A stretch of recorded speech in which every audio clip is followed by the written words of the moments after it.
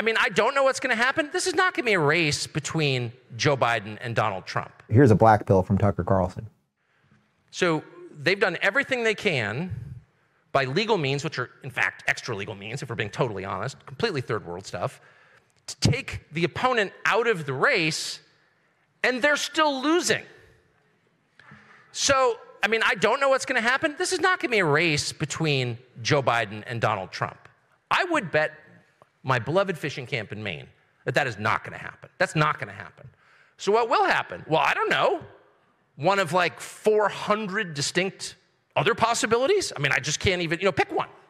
By the way, if it's Gavin Newsom, we all should be very, very concerned. That guy's scary, and I mean it. I mean it, scary. Yeah, but that's a whole separate conversation. But the point is, this will be forced. These issues will be forced soon, like in a year.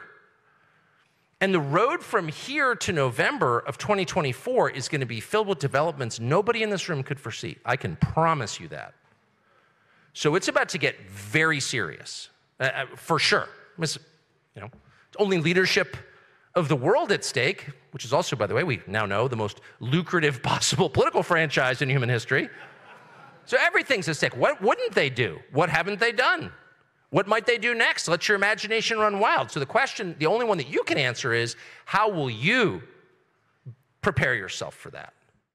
So that's what we call a black pill, right? The black pill, of course, is that things are really out of control and they seemingly will get worse. The white pill is the last line that he said. What will you do about it?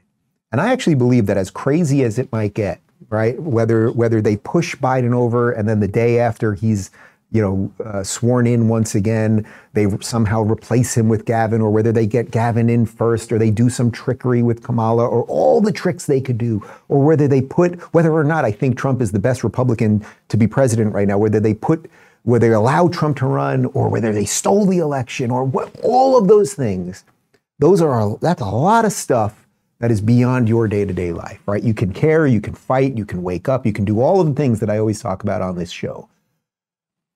But you can take a little more power also within your personal life.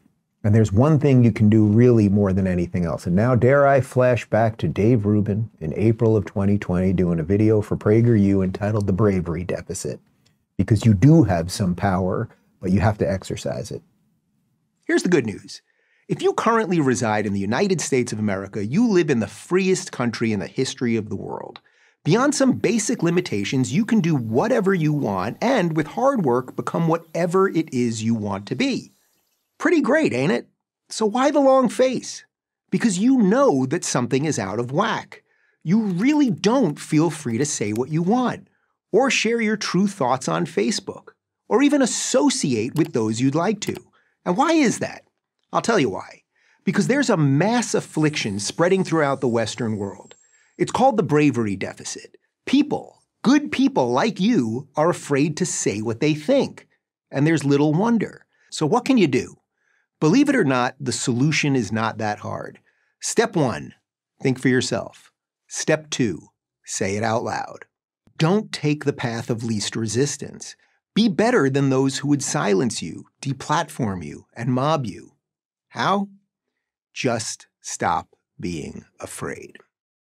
Man, we got to get that guy on the show. Could someone reach out to him? I mean, talk about somebody making some sense over a serious, course of time. It's all there. You guys get it, guys. Speak up, share videos, tell your friends what you think. Wake up more people.